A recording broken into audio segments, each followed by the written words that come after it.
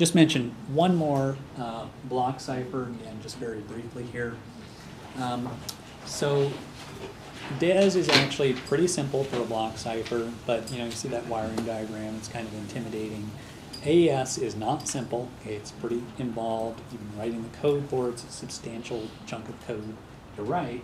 So I just want to show that it is possible to actually have a truly simple block cipher algorithm. Okay, here's as simple as it gets. So this tiny encryption algorithm uses a 64-bit block, same as DES, but a 128-bit key. Now, in the description here, everything's assumed to be a 32-bit word. Okay, so all the arithmetic is assumed to be conducted on 32-bit words. So everything's mod 2 to the 32, or however you want to say that. Okay, the trade-off here, and you can sort of think of this as being at the opposite extreme from AES. Okay, AES, they take a very complex round function, and so they only need a few rounds in order to accomplish what they need to do.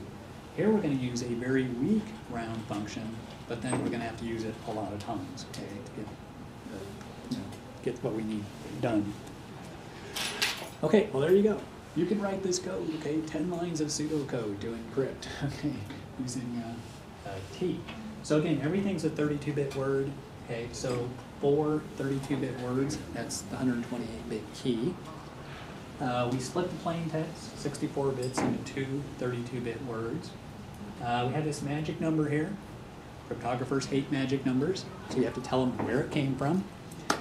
I think it's like the bits that show up in the square root of 5. Okay. So it comes from somewhere, so you're not supposed to be suspicious when you see that, because, I don't know, it's not something NSA chose to make it weaker. Okay, that's the point. Okay, then you do these 32 rounds, you do some shifting and XOR and all this weird stuff. You do it to the left half, you do it to the right half. You do that 32 times, you end up with something that we're going to call ciphertext, 64 bits of ciphertext. Well, okay, fine, but can we decrypt? Can you decrypt this thing? Well, if it's a Feistel cipher, the answer is easy, right?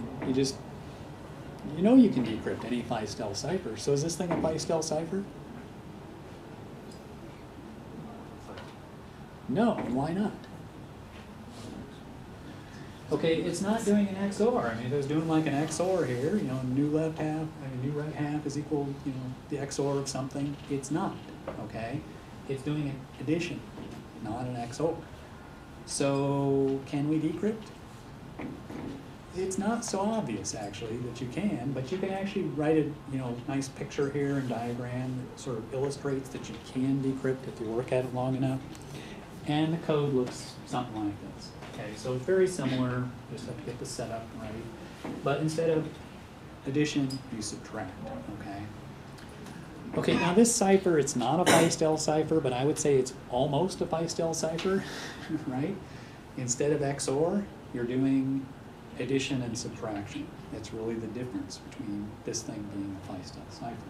Now another thing to notice is you do 32 rounds here, but each round you're actually doing something to both halves.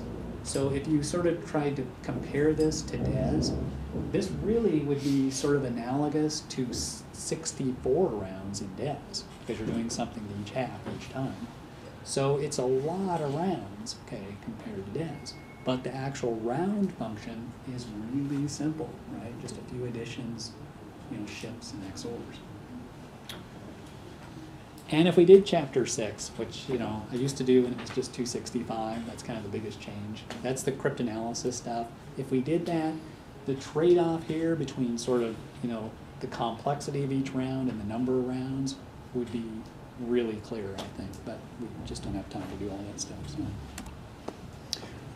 Okay, so finally, T cipher. It's almost a Feistel cipher. All right. Just because it uses the plus and minus instead of the XOR. It is very simple, easy to implement. It's reasonably fast. I don't think it's quite as fast as DES. It's certainly not as fast as AES. But given how easy it is to code, it certainly has its uses.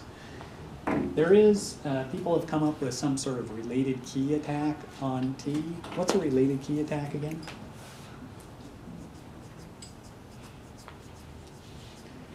Well, it's a kind of an obscure sort of attack, okay? It says, okay, I have two keys, I don't know what they are, but I know they're related in some very special way, then maybe I can get an attack that will break these two messages.